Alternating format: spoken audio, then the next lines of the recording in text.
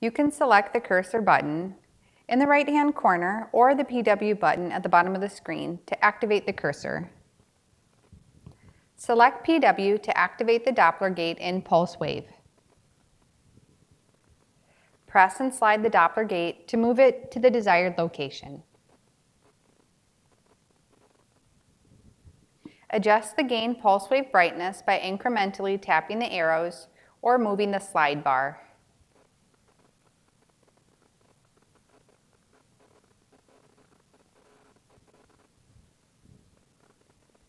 You can also adjust the gain by sliding up or down on the color scale bar.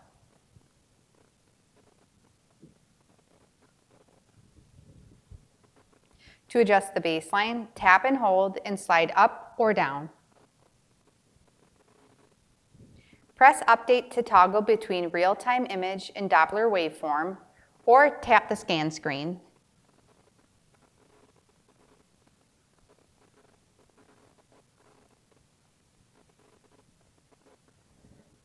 To quickly adjust the angle to 60 degrees, press the Quick Angle button.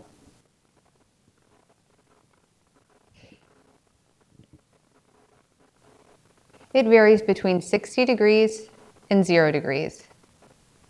To optimize the accuracy of flow velocity, press Angle Correct and slide up or down or incrementally adjust.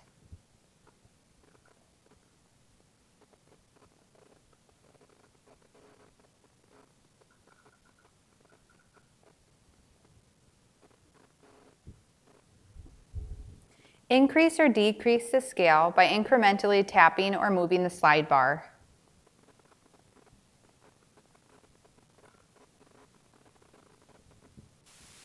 Adjust the velocity scale to accommodate faster and slower blood flow velocities. Press Invert to invert the spectral trace. Press Auto to adjust the velocity, scale, baseline shift, and dynamic range of the waveform automatically.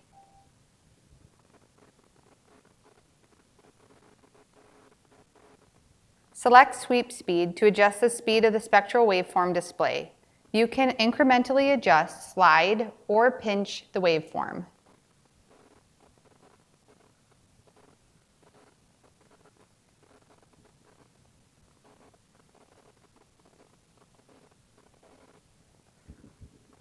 To control audio output, tap volume incrementally or slide.